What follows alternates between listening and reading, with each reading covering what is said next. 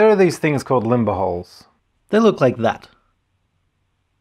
And the purpose of them is to let water drain between the bulkheads so water doesn't accumulate on one side and create an issue. There were supposed to be limber holes in a lot of the bulkheads. In bulkhead 2, not in bulkhead 3 because it's watertight. Also not in bulkhead 4. In bulkhead 5, 6, and 7. But I forgot to put them in when I was cutting the bulkheads. So what I'm going to do is drill them out now.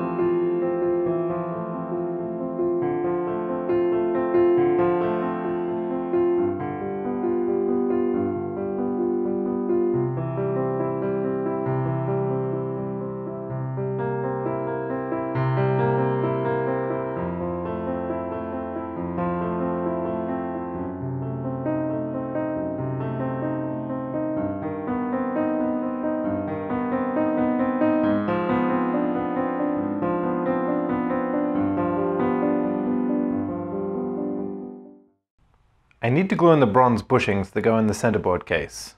It's a bit of a tricky business because the centerboard case is already finished. So this was easy enough to achieve on the centerboard because I just put it horizontally, put the bushing in, centered it, and poured epoxy all the way around. But I can't just tip the entire boat up on its side to do the same thing.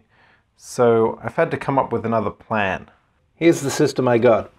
I got the two bushings spaced out on this bolt, exactly in the right place they need to be. And I've got tape holding them in on both sides, so they're not going anywhere. The tape will also stop the epoxy from going in underneath between the bushings and the bolt. I also need to make sure that it is centered in this hole. You can see it's oversized. It needs to be centered exactly in there. I've made up two little bits of wood here that suspend the bolt exactly in the center.